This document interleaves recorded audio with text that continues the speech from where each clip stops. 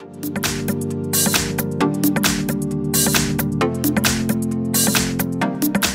front of me is Apple iPhone 12, and let me show you how to apply dark mode on the following device.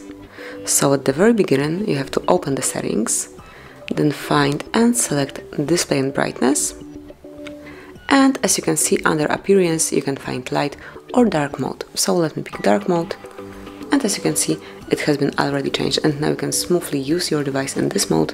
You've got dark display now, and whenever you'd like to go back to light mode, just go to display and brightness and smoothly switch to light.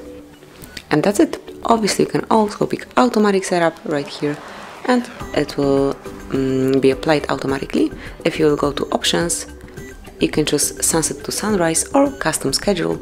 So if you will click on custom schedule, you can pick on which hour light mode should be activated and on which dark mode should be turned on.